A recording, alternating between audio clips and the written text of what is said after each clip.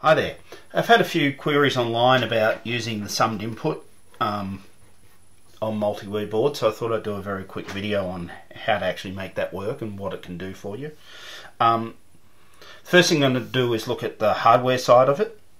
This of course will work with any Multi-Wii board, but I'm going to use the Paris as my normal example. So what I have here is an FrSky TFR4 receiver. Now this is FTABA compatible, or obviously FrSky radio will work, or an FrSky module in a module based radio will work.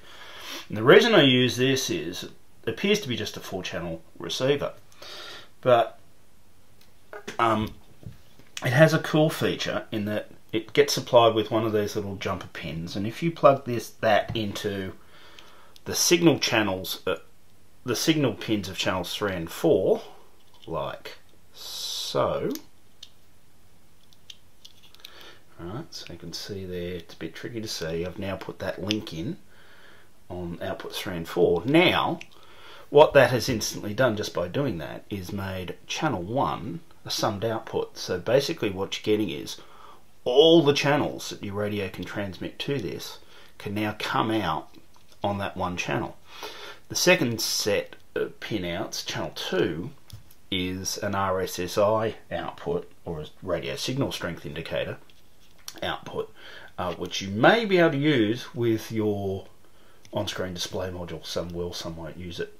So, having done that, I have my wiring loom from my Paris board, and normally if I had a full receiver of some description, this is the one I have lying around, I would plug all these leads into the various channels from the various outputs. But with the summed input, all I have to do is take what was the throttle channel.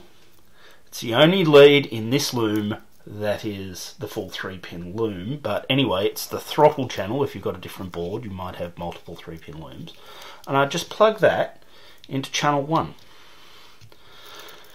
like so, and that's it. That's all I have to do connection wise.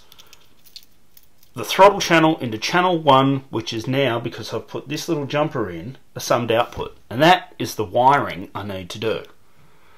This obviously has to plug into the Paris board, fitted to the airframe, and I'll come back in a second and show you on screen what I need to do to now make this work. But that, from a wiring point of view and a hardware point of view, is all you need to do. Okay, so our next step is the software. We need to go into Arduino and open up our sketch file. Preferably this is a sketch file for your existing airframe. If not, this is a blank that we're going to start from.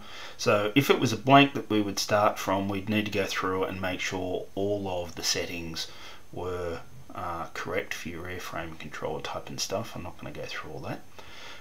Assuming this is the correct sketch file, we're just going to go straight down to this section, RC system setup, and all we're going to do is find the line that says FTABA, because that's the radio I'm using. If you're using a different radio, you'd have to pick a different line and uncomment that, and that's it. All we need to do now is upload that into our control board, and the summed input is now enabled.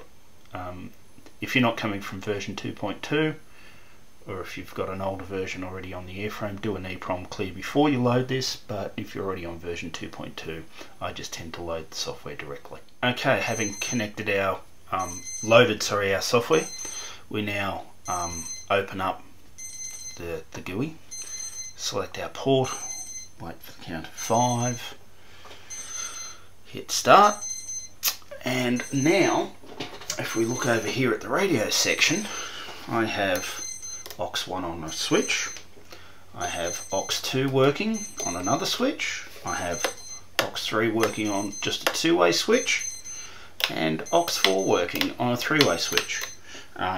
You could of course have all of those on 3-way switches or 2-way switches. It's entirely up to you. That's just how I like to use, that's how I like the switches to work in flight, so that's how I've got them set. So nice and easy. So it really is that simple. So it's just wire up the, I'll just disconnect this so the beeping stops, wire up the receiver,